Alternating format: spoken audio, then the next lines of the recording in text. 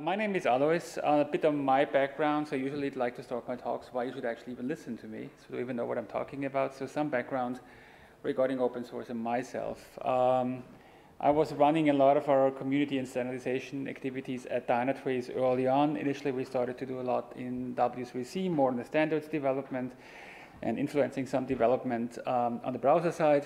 Then we started to engage more and more into open source, which then led to creating the first dedicated open source team, which we then kept growing. And as we kept growing it, we established an entire business unit that Dynatrace is responsible for open source. A bit more details on what we're doing there before, but it really was taking it from zero to a reasonable number of people who are fully dedicated to open source. Today's talk is about beyond OSPOs. The idea is really that by the definition and what I learned talking to a lot of people who ran OSPOs, a lot of this was triggered by the Linux Foundation member summit conversations I had last year in Lake Tahoe. That we kind of follow a bit of a different approach, and we kind of took it to a next level and wanted to do more than many OSPOs do today, give you some background why we're doing it, how we structure it, and how we actually made it work. Also doing this a bit under the idea of we have some additional economic pressure right now, how do I justify the value of the work we're doing in open source, how do I position it inside a company, and also how do I do it in a company whose main business is to sell commercial software that's not necessarily tied to open source. So a bit about open source at Dynatrace. So some background, Dynatrace is an observability and security company. So we build security and observability products. We have been doing this for a very long time. Our software that we sell to customers is SaaS-based, and most of that software is actually proprietary. So most of the software by itself is not open source for a number of reasons, one of them being that some of those components are only valuable to us inside the company. Some of it contain technologies that would only be relevant to us or our competitors. At the same time, we are using a lot of open source and collaborating in the open source space, for example, around open telemetry and the whole ecosystem on data ingestion, automation, integrating into the cloud native ecosystem, and so forth. So the interesting thing to understand here really about how we're doing open source and how to look at all of this, we have I think for our company of our size, a reasonably large investment in open source, and none of these open source components are integrated into any components in Dynatrace that directly generate any revenue. So it's not that we have this open core model on this software. We kind of try to do it once. It's not really what we are necessarily good at, but we believe and invest in open source where it makes sense and contribute to the business. So just bringing this up, that you have some understanding of how to do this in a company that doesn't even want to make money out of the open source components that you're building, at least not directly. We have 3 major open source projects that we contribute to. In total, it's roughly 200, but we talk about the ones we are strategically contributing to. 2 of them we have actually founded or co-founded, and 1 that we are contributing to. 1 is the Open Feature Project, 1 is the Captain Project, and the 3rd one is Open Telemetry. All of those projects we joined very early on. Captain, we were a founding member. Open Feature, we initiated and founded it. And Open Telemetry, we collaborated on a lot of the work that was done there. Also the related work that's happening within the W3C around trace context, which was also founded by us. What you will see about all of these projects, that they very much have a certain standardization touch to them. Open Feature, standardizing how to write feature flagging code in your application, how to define feature flags, how to manage them. The Captain Project, how to get the observability and automation in a standardized way into Kubernetes. And Open Telemetry, how to capture standardized telemetry data. So a lot what we do is create standards across the industry on core areas where we see them fit, and honestly where we want to have standardization so it's easier for us to interact in these markets. Overall, the team at Dynatrace on the open source side is roughly 50 people. It keeps steadily growing as we grow on projects. And starting from 0 to 50, I think, is a good trajectory that we have been on. We keep usually growing at a reasonable size every year, depending on project contributions and the areas that we contribute to. When we talk about contributions, this is not just about code contributions. So we also take care of community management. We take care of documentation for some of those projects, support them also on the governance side and on the technical committee side. So this is not just code only. We help where the project needs help and support those projects there. So when we looked into OSPOs and like the whole idea of creating an open source program office, we saw some challenges. I think there's goods and bads, and this is obviously my very personal view. And then why we decided to go for a different approach. So OSPOs very often are advisors only. And the only here is obviously under exclamation mark. It's very important what OSPOs are doing and how they're helping the company. But they're not actively contributing and creating the open source components, and they're not contributing to creating artifacts that are directly related to the business in a sense. Yes, they drive open source compliance and administration. That's great, that's important. We got a lot of questions about this. We have to take care of this when we started the whole activities, and my colleague David here can tell you a lot about how to get a couple of 100 projects compliant to most open source policies. We help people to do it and support them. We review and advise internal projects, so not all projects need to come directly from our team. There's always people who want to start a project. We actually help them to do this, and then also act in a way that we can like fit this into a business model, help develop them, and then either decide whether they want to move forward or not move forward. Scouting for interesting projects is what I heard some OSPOs do, like rather developing something internally, looking at other projects that are out there. Sometimes we also get asked by colleagues like which project we should pick, which others we should not invest, how to look at a project, whether it's healthy or not, or where to look for alternatives, and how we can ensure the sustainability of a project. So if you have a core project that we don't want to like run and like really be like in the driving seat, we still want to ensure its sustainability in case we build it deeper into the product, obviously. So that was the plus sides. The minus sides was this traditional OSPO model. Is you're not really driving the actual open source work. So you're not doing the coding, the community work. All of this is usually left to other teams that are outside of the OSPO. You're not directly aligned to business goals. And I know this might be a bit up for discussion when I talk about business goals. Yes, you're aligned maybe to a business vision and maybe to some of your business priorities. But do you share goals with the commercial product teams or not? In our case, it was very important to share the same goals that we are measuring. We can be measured by the means of the business and can show active business contributions, and also agree with the respective business owners on this. And last but not least, not really being responsible for business outcomes. I know this might sound a bit scary. You're in the open source world. You have to influence the community, work with them on consensus, and still you should be responsible for business outcomes. For me, coming from a background where I was leading my own business unit, this was like obvious. If I take responsibility about something, I have to be responsible for the outcomes. Like, how can I not be responsible for the outcomes if I'm doing this? Like, I would even go to my boss and ask him, why are you even paying me if you don't even care what the outcome of my work is? I mean, it's a nice idea, but at some point, it wouldn't be that obvious. So if you're more the consulting side, you're missing out on these actual topics. And we didn't like this. That's why we decided to go for a different structure that I'll walk you through. Just to take it away, our core engineering teams are part of our open source business unit. Open source is a product at Dynatrace. It happens like every other business unit. So how do we do this? Starting very from the top conceptually. Obviously, every now and then we want to start or contribute to an open source project. Actually, both are relevant. Step one is strategically modeling the project, not having developers, hey, we built this tool, it's actually great, it helps solve a lot of problems. Or sometimes we're also in the situation where we are acquiring companies, like every bigger company does. They have some open source projects going on. We have to take the strategic decision. Do we want to continue those projects? How do they fit into our overall business plan?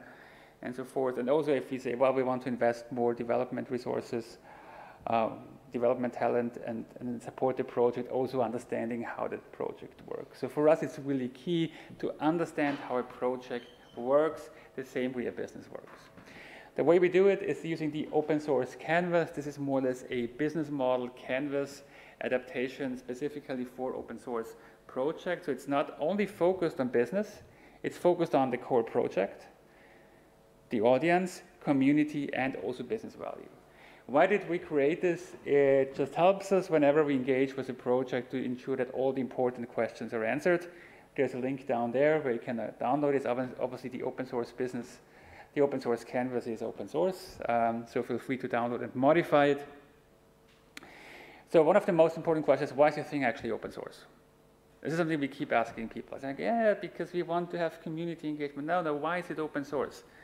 How does it help us to run something open source versus running it proprietary internally at the company?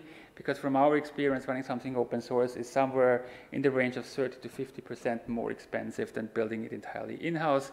And you're also significantly slower if you have to develop something in a purely consensus space instead of one product manager telling a team what to develop. Yes, once it gains momentum, once you reach your goals, you're going to be faster, but especially in the beginning where you're looking for traction, where you're looking for fast progress, honestly, building a lot internally might be a much quicker way to do it. Especially the way we'd like to do it, we don't want to, or where we have been more successful is not creating a project first and open sourcing it and then getting buy-in. Our fastest growing projects are actually those where we got consensus across other parties we wanted to collaborate with before we wrote the first line of code. Part of this was also obviously understanding, okay, why would the community care?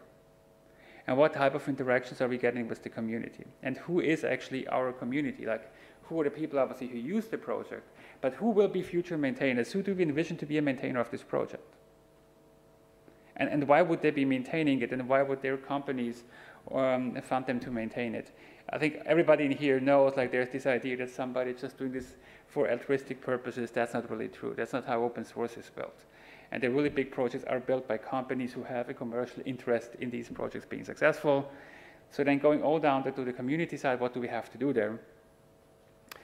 On the top left, a very important question that, as we have recently seen, some companies haven't answered properly, and change the licensing models.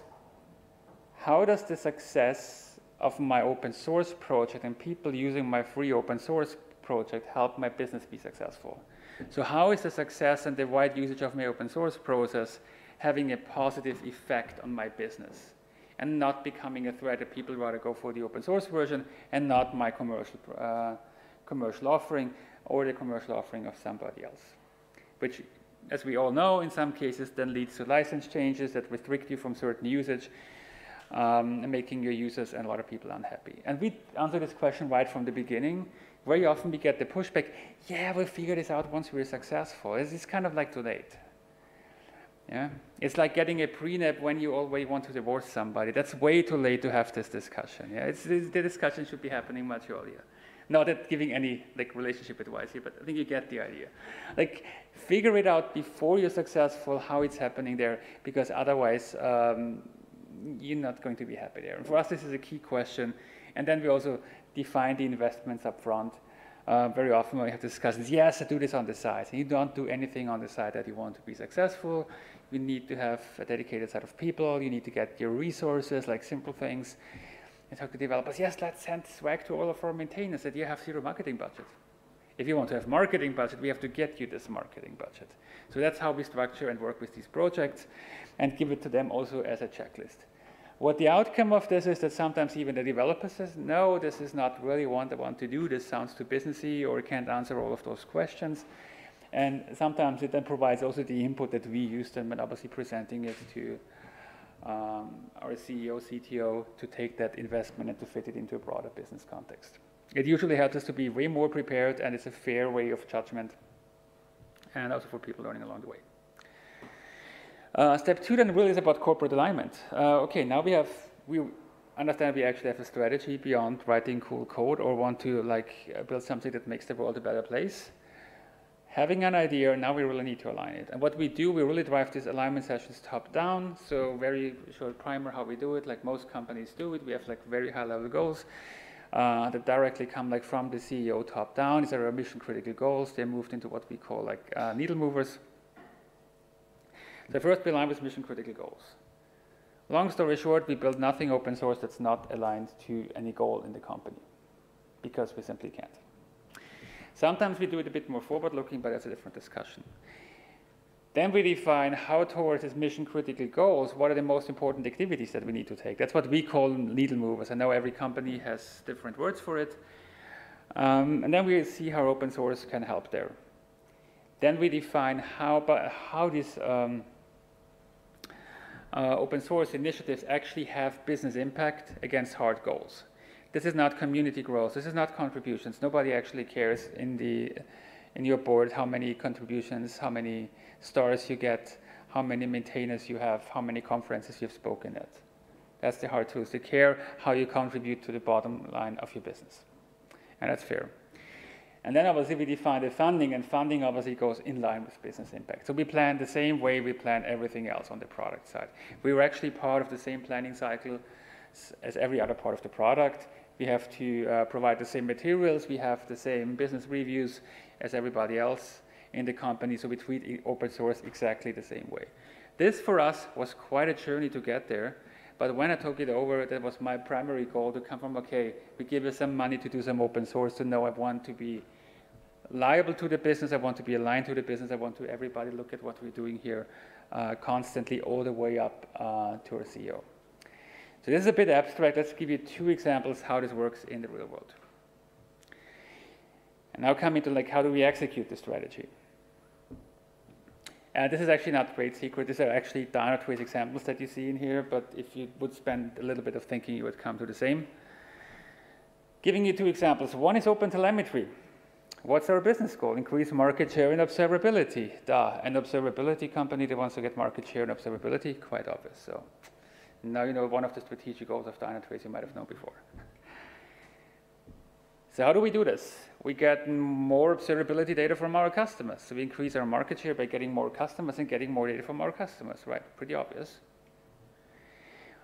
What is kind of keeping us back from this? The quality of open telemetry data. So very often a lot of these libraries were written. Data was not properly tagged, which means we couldn't use it in our product. Customers did not see the data was in the wrong format.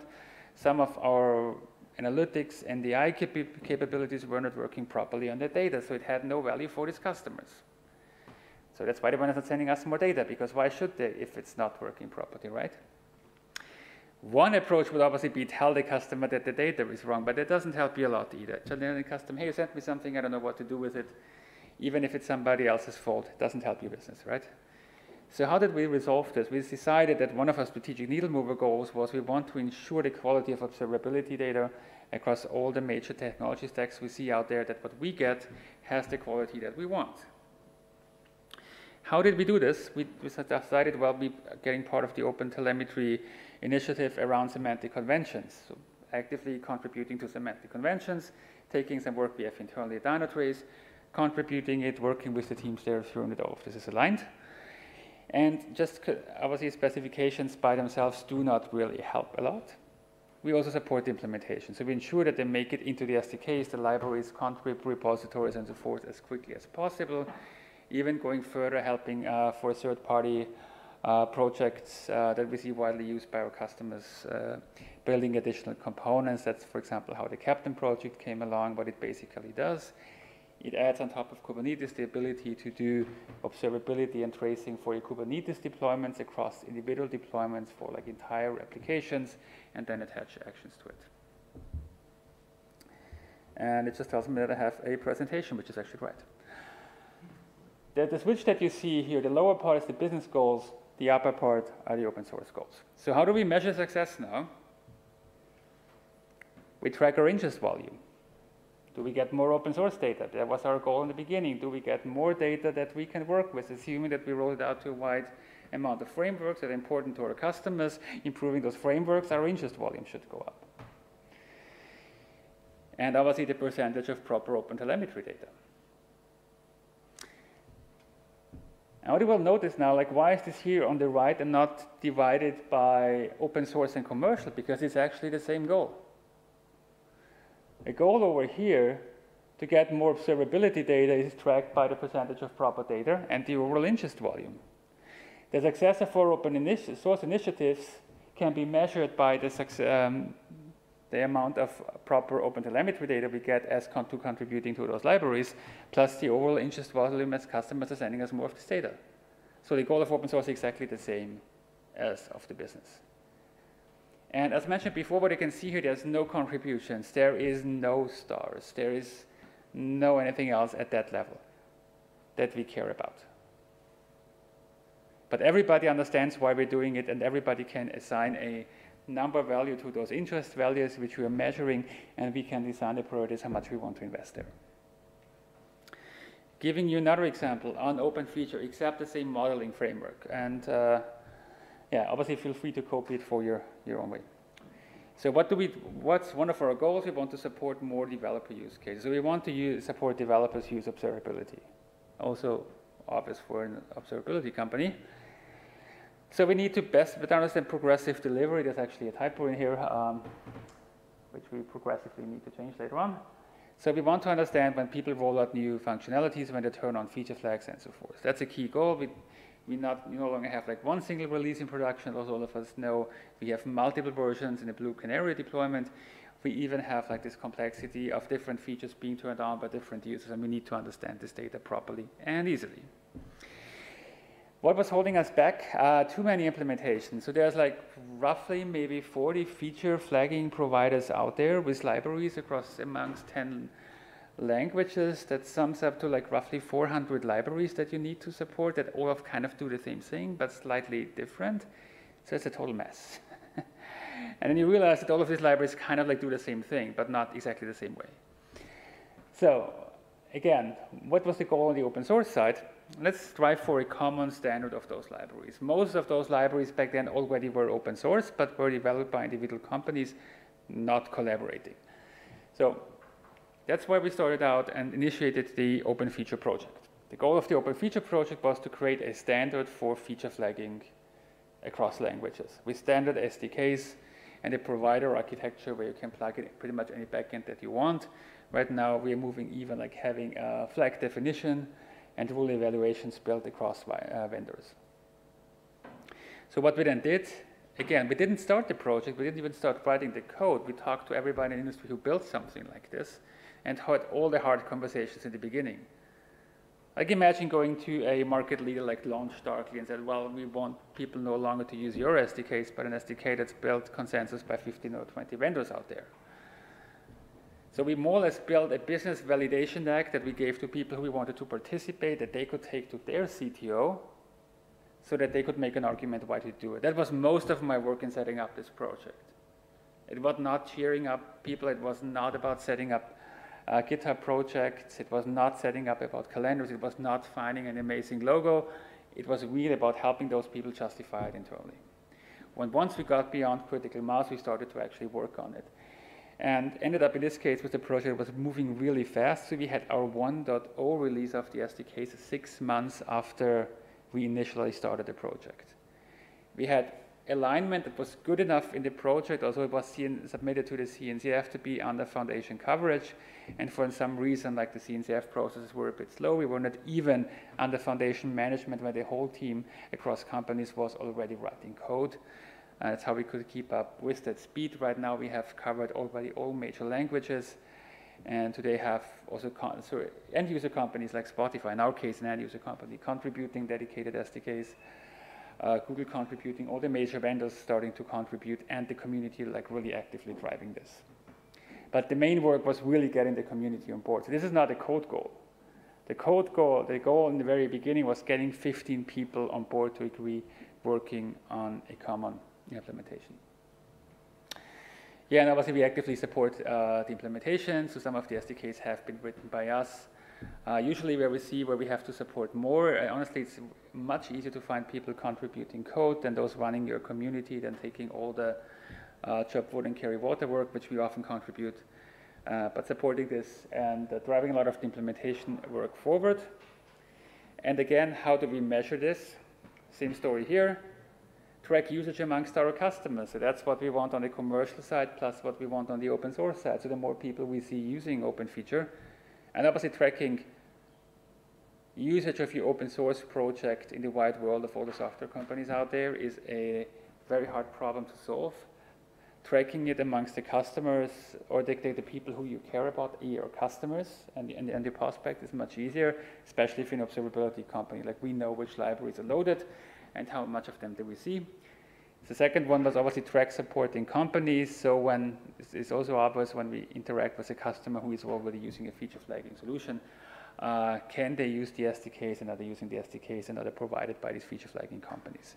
Again, what you see here, the goals for the open source side and the goals for the commercial side are exactly the same. So we report on the same number that the commercial arm is interested in, and we're even aligned in driving them.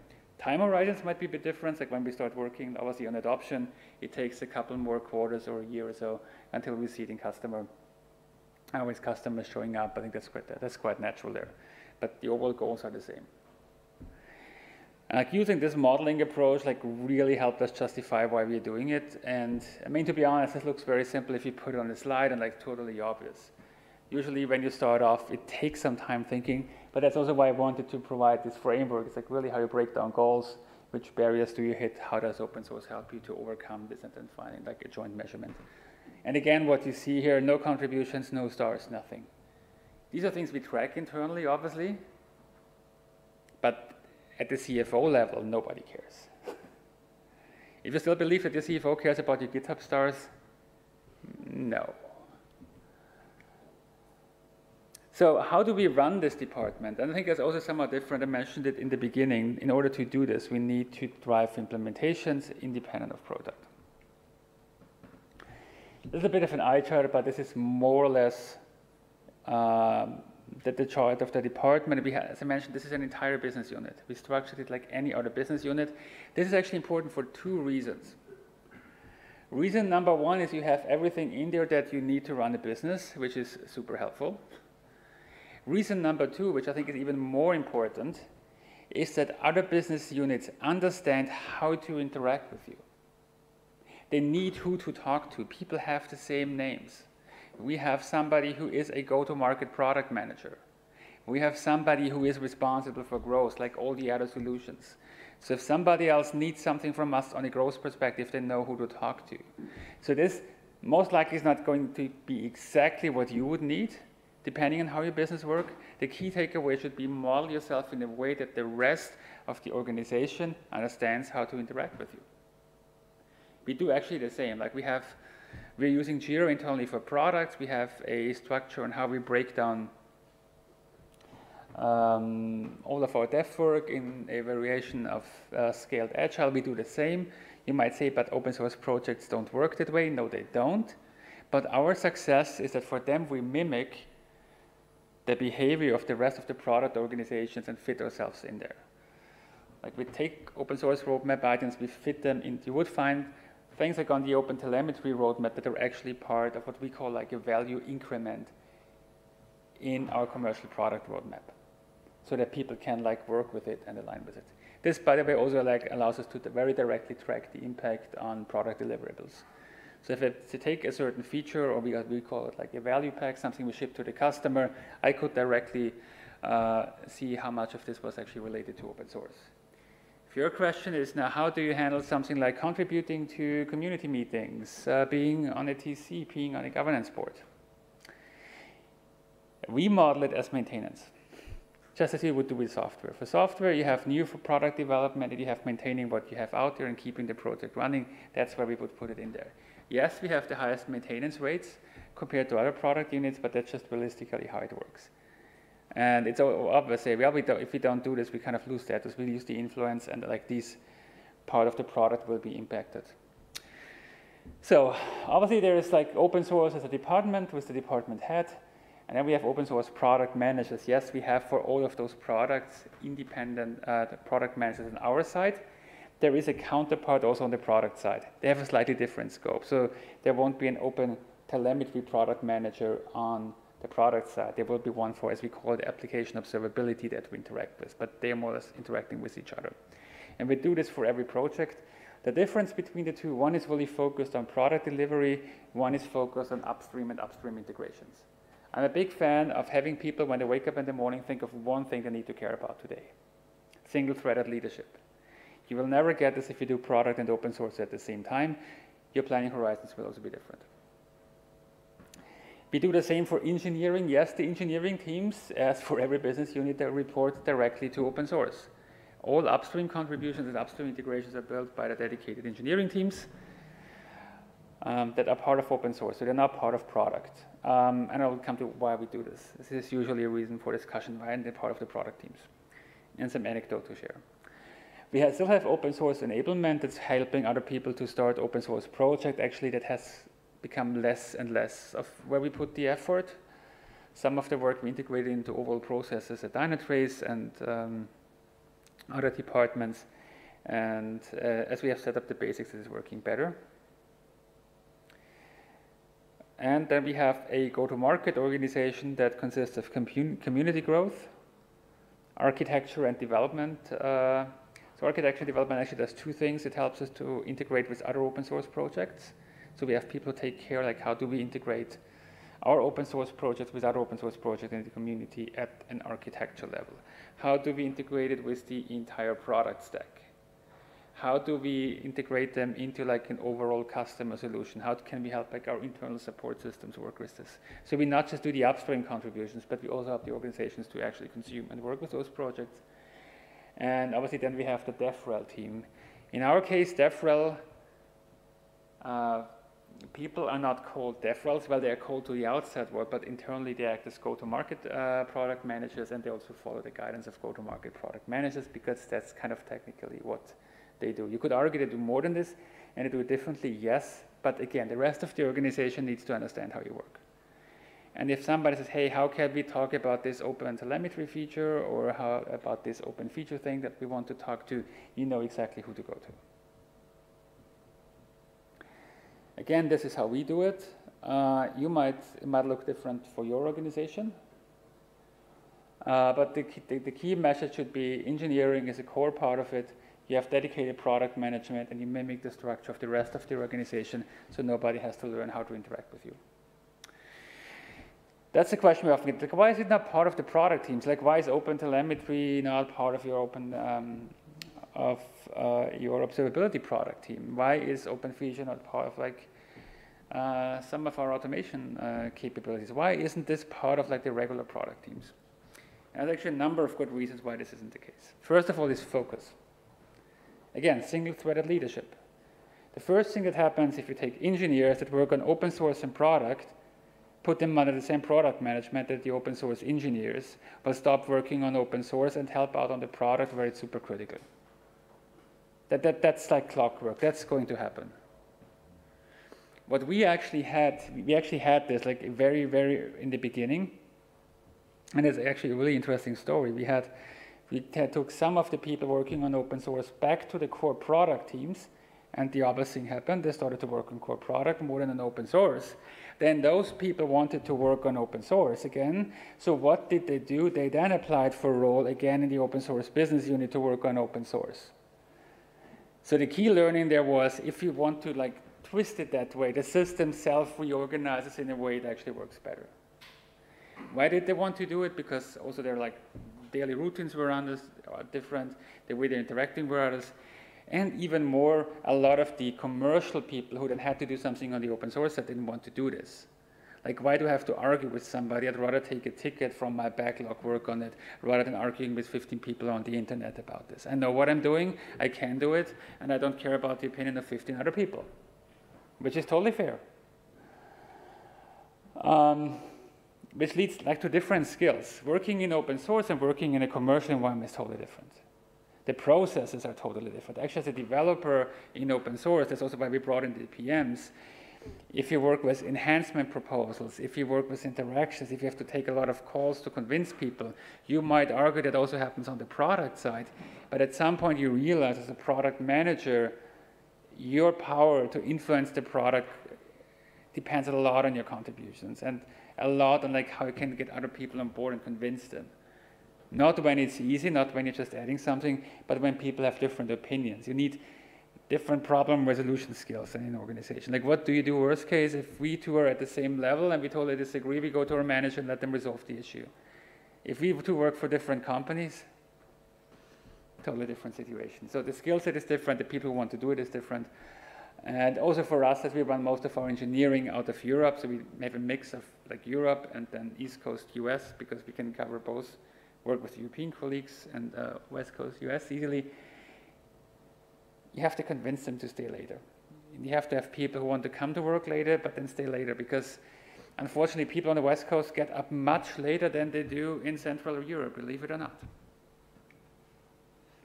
Different horizon. So what we also do, like sometimes we have to invest in something that might not get relevant for the problem in the current fiscal year, or that's not part of the current business results.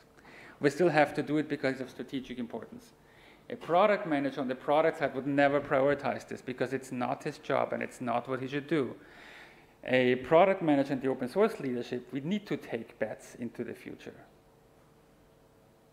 And we have the freedom to do so. So right now, you could say it's almost like a mix of something 50% direct product contributions that help immediately and 50% strategic bets that we are taking because we think that's where we're moving. That's also why 50% of the work is actually funded by the product teams directly, and the rest comes from open source where we have this freedom. And obviously this varies over time. Like if there's a big new development in one of the open source projects and we have to work way more upstream to get this stable, there's less of the big bets that you're working on. So it always varies, but usually the horizon is different. As a product manager, you have to deliver always with the next release. On the open source side, you might, in many cases, get something ready for the next fiscal year to then be part of your product portfolio, and that's your only horizon you're focusing on. And again, things where the leadership, what do you think about in the morning? You can't think about two things at the same time. Yeah, and I mentioned like the mindset and how do you want to work? Get a task to the best way possible being done, or discussing with other people, not doing it the best way, but the way everybody agrees on, deferring something you consider important, doing it 6 months later when people also understand why you wanted to go there, maybe bringing somebody else on board, having the tough discussions, like rather getting it done. That's what we saw. Like we have people say, yeah, like, can you get us this into open source, please? I mean, I proposed it, there's like 15 people shouting at me right now. And like this thread is so long, I don't want to do it. I'm happy to implement it like once everything moves forward. Even this is sometimes what the open source team does. We have experts from the product come in helping with the implementation, but we help them to get this into the whole open source flow. To wrapping up here, adjustment that we needed to make along the way. Actually, we renamed the team. In the beginning, it was called open source. What led to that everything that's on GitHub was suddenly our responsibility, even if we never created it and were never responsible for it. Because we're the open source team. Hey, it's in GitHub. It's our job. No, it's actually not. That's why we renamed it to upstream contributions and integrations. We are responsible for upstream work and integrating it into the product. That's also how we relate to the product. For example, if there's new capabilities in OpenTelemetry that need a product integration, we also support this part. It's not that everything we do is open source, but it's always open source related. In this case, sometimes the skill set in the open source team is higher to build some of those integrations than from the core product teams. Already mentioned, follow your standard product development process. Don't try to be the unicorn in development. That never works for big organizations. If you have, I think, more than 500 and as many organizations here, a couple of thousand of developers, don't try to be special. That's not helping you either. The more you can align with what works in the organization, the better it does. For us, it did like really mimicking the behavior. People know how to work with you, processes flow smoothly, and you know how to integrate. Drive towards full business accountability. Try to be responsible. I know it sounds scary, like not everything is under your control. Sometimes things are late, sometimes things do not get built. Yes, but that's how business happens anyways. You never know exactly what's happening in the market, but at least have an opinion on how you want to contribute to the business and communicate it openly. And have an agreement that what you're doing is important to the right people. Yes, it might be scary going that far, but I think it's really what's changing a lot of things. Yeah, and the last thing, independence versus product-driven. Briefly mentioned this as well. We try to do some things independently from product schedules because we consider them important and we think these are key new initiatives.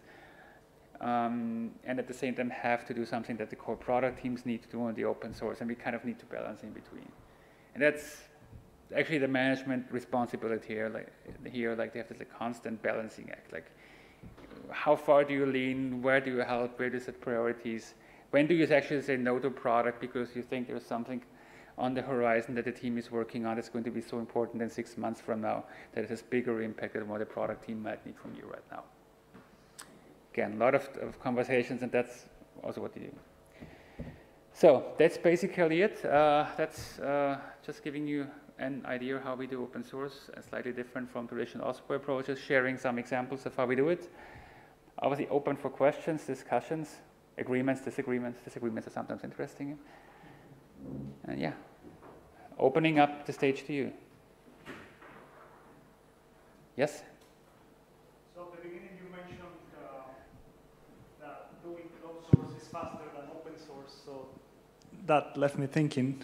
Yes, it is. And I was like, well, yeah, if you don't document your code, if you take shortcuts, it's just easier to do it behind closed doors than the open, right? But are you thinking of some other examples? It is faster in the beginning, and especially if you're building the same thing, and it's very important, if you build the same thing and you build it in consensus with 10 other companies, you are significantly slower getting consensus, agreement, and everything done on this piece of code than doing it first. It's not just about shortcuts and not documenting. But if you have one product manager and one architect deciding what to do, you're faster than doing it with a lot of others. That's my point. The consensus takes longer. In the long run, if this is your goal, it's totally fine. But sometimes and I can give you an example, sometimes we prototype things internally which we later on use in the open source project and get it to production quality. It is significantly faster there because we are not asking other people for opinions, we don't go for agreements, we do not have to take considerations what it means for other people's product integrations. We build what's best for us and not what's best for 10 people. And sometimes people have interests in their companies that they also have to cater to that you wouldn't even be concerned with if it was just an implementation for you. To give one concrete example, we worked with one big cloud providers and we wanted to change one character in a specification for trace context. We said, like, why are we discussing about one character for 5 hours now? It was a long day in Seattle, we were discussing it for 5 hours. I said, yes, because we have implemented this across all of our cloud service and changing this one character across all of our cloud service is going to cost us a high two-digit $1 million in R&D cost. So this is one example of like other product integrations, just different opinions on topics. At some point you don't need to care. Like if you want to be like really fast and drive the result, yes. Long-term sustainability and industry adoption is a different one. And so certain things you don't need to do, like managing community meetings, getting everything on board, seeing that everybody has time, maybe running a second meeting because somebody couldn't join, you have to do another one, and running it with one internal development team. Code reviews, you want at least 3 organizations to approve your PR versus just 2 of your colleagues to approve the PR. What's faster? And I'm not saying that open source is a bad idea. You just need to know what you're getting yourself into because I've seen people being frustrated. Building by consensus takes time and effort. It is important for sustainability, but to your point, yes, that's how we came there.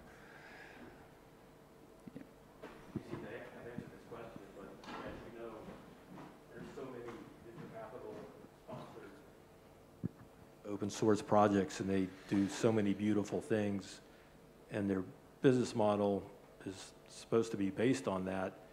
And you seem to have answered this question. You seem to be saying that's not necessarily a good idea to base your business model on an open source project.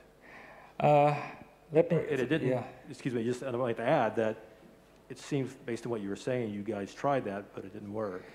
It didn't work for us in that specific way. And we also are a type of company. What I believe in, you can build a business model based on some open source work that is a component of it, but what you shouldn't do, you just shouldn't provide a SaaS service because every cloud provider eventually can do it better than you. And you just shouldn't do it by providing some support capabilities or some enterprise capabilities because others will enter your market. What I think does work, you build your open source project to solve one problem that gets your end users into a situation where they then need your commercial product, which always should have at least a different use case and ideally also a different target audience. Looking at open feature, what open feature actually solves is defining and evaluating feature flags. Building an open feature cloud service would be, for anybody who would like to be in that area, a ridiculous effort because you're never going to make money out of it. Red Hat's going to do it, AWS is going to do it, Google's going to do it. Pick and choose whoever you want. GitLab, like pick whoever you want to do that there. But if your goal is you want to have standardization on feature flagging because you wanted to build the best maybe AI-based, as we build everything AI-based right now, progressive delivery solution, then you have a different business model, you have a different use case, and your differentiation is not the one that you are part of the open source projects. So that way you can build something on top of it, but assuming that everybody's using your open source project, which situation are they in where your commercial product is adding additional value to it? It's complementary. Kind of complementary, like extending beyond that initial use case. And so, or it's different. I mean, it's radically different, you could say, or not. Oh, it's just the next step. It's just the next step that users might run into, or you might then, for example, decide, okay, the feature flag is available, but you have the best analytics. Like a lot of problems in feature flagging are find stale flags, find flags that are properly used, which ones and which combinations relate to certain problems, doing things like this. But it's not the exact use case. It's usually an on-top use case that you need to build on. I think that's a much better idea than just being there, because I mean, we've seen it with companies who try to just provide the service on top, how well this actually goes. Yeah. And what happens when you change your business model? How well does this go? Not really, but if a use case is different, that's why we have this question. Everybody's using your open source project for free. For this project, they don't want to buy anything commercial. How is this helping your business? And that's the question. If I was a VC, I would ask somebody getting funding. And if they can't answer it, I would send them back to do their homework, because there is always a business case. Examples? Examples, as I mentioned, like for the open feature one, we have it, obviously people like building the progressive delivery. Or as for open telemetry, it's more the analytics capabilities on top, like storing the massive amounts of data, doing the analytics. So you always have to think it through for the individual project. Just stay away from making it just enterprise features as well. Like as part of like the CNCF tech work, I remember one project coming to us that they built the open source solution where you can cross-cloud provision your infrastructure. You use a template, you can start like a whole AWS environment, no matter what size. I said, yeah, but how do you do a differential open source and commercial? They said, yes, authentication is actually part of the commercial offering because we know that people will use it. And I asked them, do you think anybody in the market will use an automation solution that could in 1 minute spend $1 million without authentication? But cost optimization in this use case, like which resources you should switch to, understanding patterns when things are working, not working, building like scheduled deployments, like taking things offline, online, depending on workloads, would offer an entirely different approach on how to work with these environments, just to take one. I think it's always very use case specific, but it's an important question to ask and have an answer for. Thanks. Thank you.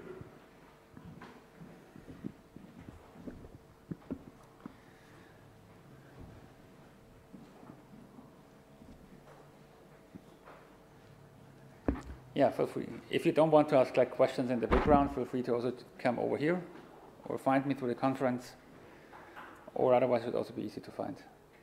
Thank you.